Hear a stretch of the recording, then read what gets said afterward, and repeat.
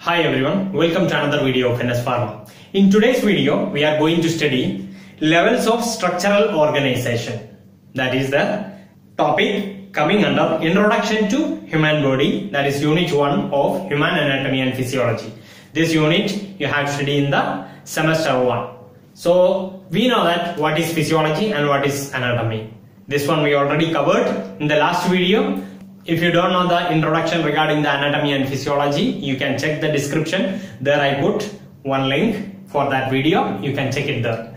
Okay. So in this video, we will study levels of structural organization.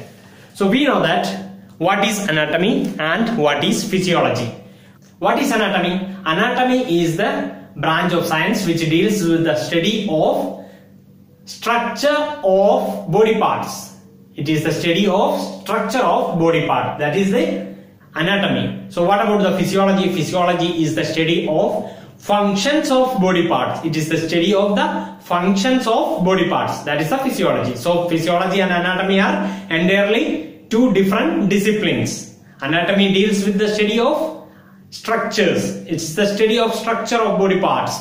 What about the physiology? Physiology is the study of functions of body parts. So both are different, but normally we are using these two terms together. Anyway, these two terms are entirely different disciplines.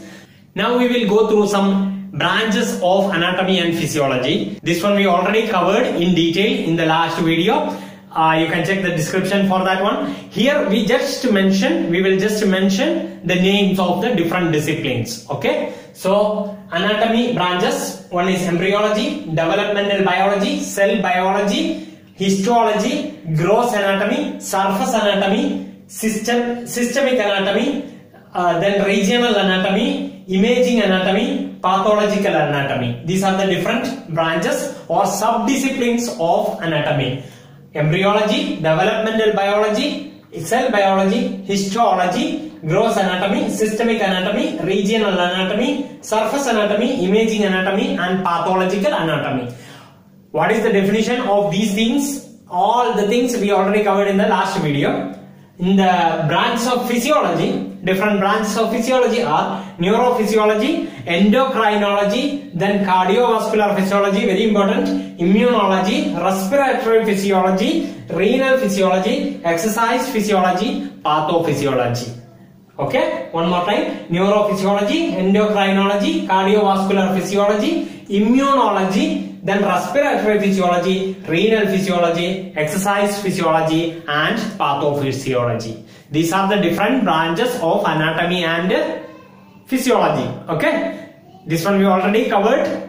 Now, if you don't know the definitions of these things, you have to check that video link. Okay, now we will move to this video, that is levels of structural organization. What are the levels of structural organization? How the body is organized in different levels. That is how human body is organized in different levels. That is the levels of structural organization. So the different levels of organization of human body are chemical level, cellular level, tissue level, organ level, system level, organism level. So 1, 2, 3, 4, 5, 6. Total 6 levels are there. First one is chemical level. That is the most basic level. And the last one is organism level. That is the highest level. Okay. In between there is cellular level, tissue level, organ level, then system level, then organism level. Okay. So these are the different levels of human body, of organization, how the body is organized in the human body. So first one we will move to the chemical level. Before going into this one, you have to think about a book when we are talking about a human body. Human body is just like a book. Okay. So chemical level represents is the most basic level.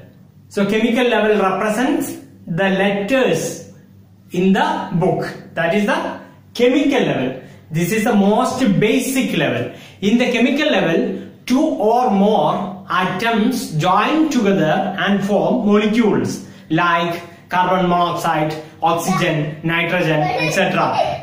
Next level we are going to deal with is cellular level. Cellular level. Cellular level is the basic structural and functional level. Okay. So most basic structural and functional unit of human body is cell. So this level is called basic structural and functional level of human body. That is the cellular level. Cellular level. Okay. Next one is tissue level. Tissue level, third level, chemical level, cellular level, tissue level. In tissue level, these are a group of cell which work together to perform a particular task, particular function. Okay, these are the group of cell which will function together to perform a particular function, a special function, that is called tissue level. These are the group of cells which function together to perform a particular function. Next one is organ level. In organ level, different tissues are combined together. Different tissues are combined together to perform a particular function. That is the organ level. Organ level examples are heart, lungs, kidney. Okay, these are different organs. Okay, these are the different organs. They will perform a particular function. They are made by combining different type of tissues together so that they will perform a particular function. That is the organ level. Next level is system level. That organ system level. Organ system level is just like cardiovascular system.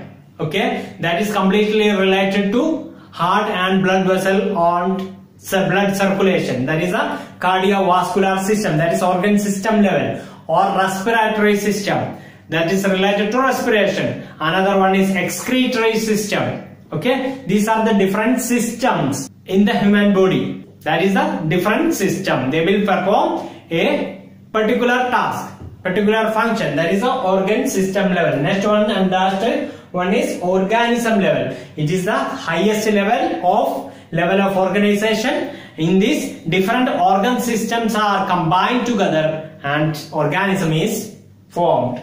So this is chemical level represents letters in the textbook. Okay, so it represents letters in the book. Next one is cellular level. Cellular level represent words.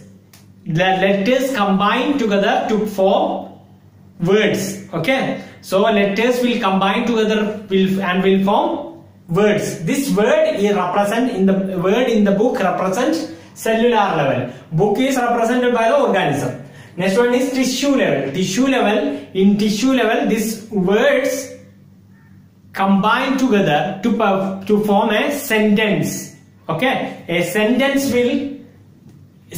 in the book represent tissue in the body.